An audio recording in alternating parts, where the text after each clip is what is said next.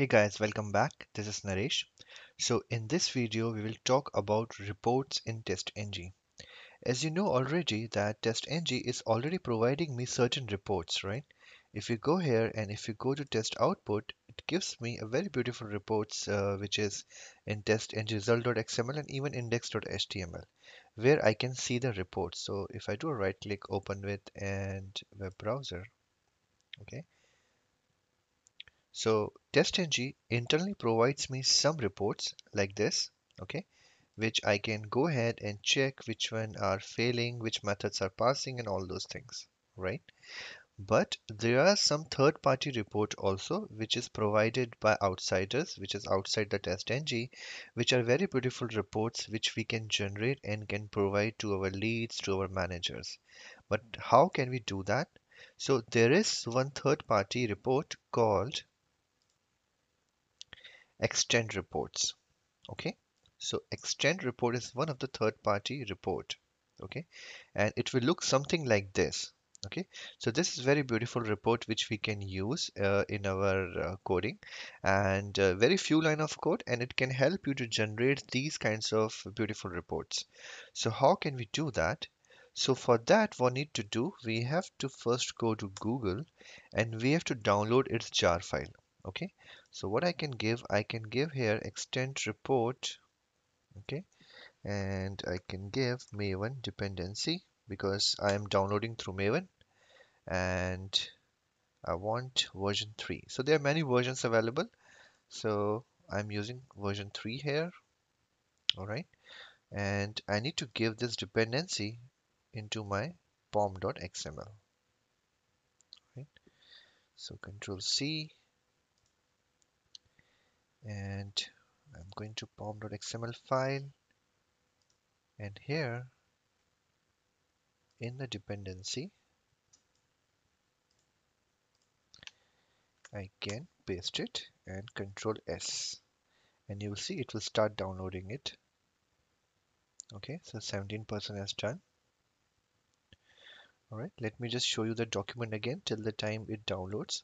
So if you see here in this extend report, there is something called example, this one.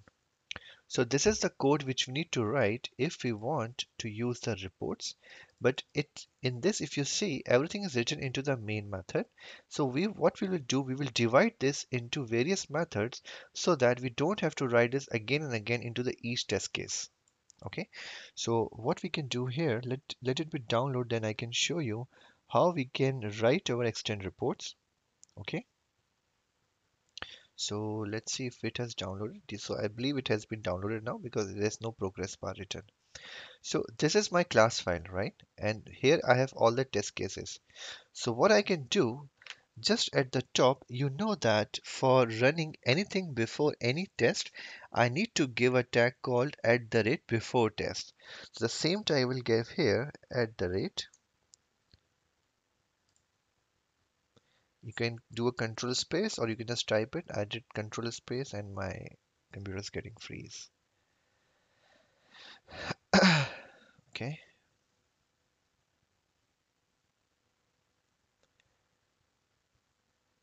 Why it's getting freeze? Okay, so basically what you need to do, you have to type something into the tag called @before test. Okay, so @before and then test.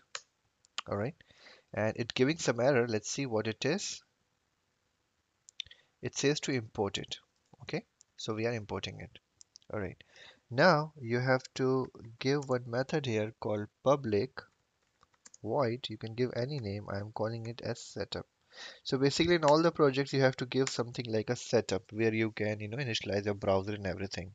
So right now we are not working with the browser, but I'm just showing you the concept how we can use the reports. Okay. So there are two variables which we need to use. One is extend test and one is extend reports. Okay.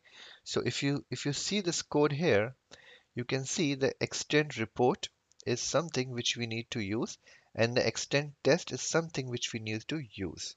Okay, so I'm just copying this extend test first, okay, in the class, all right, so that it can be seen from all the test cases. And another is the extent reports, right? So this is extent reports, all right. And for this extent test, I can give any name. And extent report also I can give any name. So what I'm doing right now, just for the clarity, because this is some kind of a logger, test is a logger here. So I will keep it name as logger. All right. So let's see, import extent test, and it says import extent report. So these are the two things which I need to keep inside. And the other things are which I want is because we have already, put it extent reports and extent test outside. So what I need to do, I will copy all this first, which is given here. Okay, up to description. And then I can put under before test. Okay, because we have already given extent test, so an extent report. So I will remove this extent reports from here, and I can remove extend test from here, and here I can just give logger. Okay, and I need to import this extend HTML reporter. All right, so this has been done. So we are done with our setup, and here I can give my suit or my test suit. Okay, and here I can give any description. Let me call it my description or my report. All right, so you can just give as per your needs. So we have already set up our extend report. So from here to here, we have already done that. And these are the things we can give inside our test. Okay.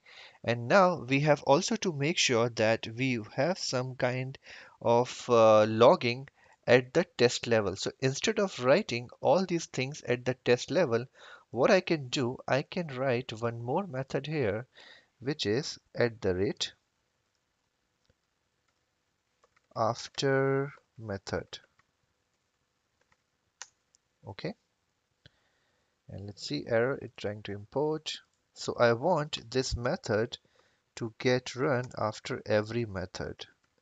So I will say here after method, or maybe after my method, because it's always better to give a different name than the keywords which are already there in Java, else it will always give you an error. Okay, so what does it says? Annotation disallowed at this location. Okay, wait.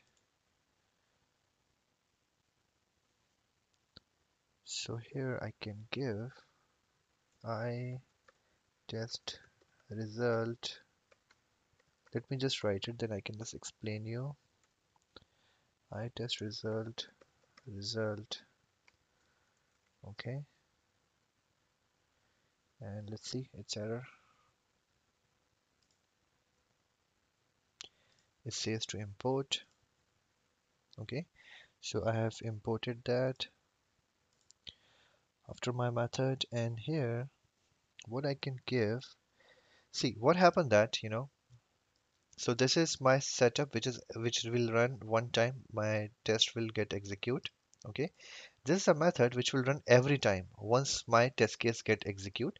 After that, this method will run.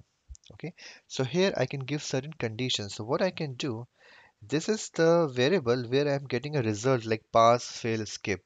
So I can just check that what I'm getting that once my methods are getting run. So I will give something here like if result dot. Okay, so there are many methods given here. I will ask for the status if result dot get status. Okay, I will all ask for the status, and I will try to compare it with my I test result dot, and I can see if it is a failure. Okay, So if it is a failure, what I want to do, in that case, can use my logger. So I can use the logger which I have given above. So there are many methods given here also for the logger. I can give logger.fail. All right. And under that, I can give either any text if I want to print a text, or I can just type result dot throwable. Okay, result dot. There are two things given here, so I can type get throwable, and here I can get a message. All right, because I want if my results get failed, it will print the message into my report. All right, else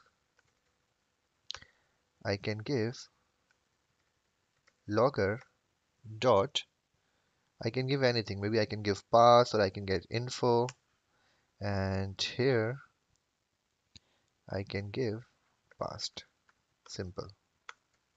I'm just showing you that how we can, go ahead and log from our side into the report. How can we create our own reports by using a third-party tool? Okay. So let me just give this under curly braces. All right. Okay. So we are doing this under after method. Now, once my report gets run completely, what I need to do after that, this method get run, in the end, I can give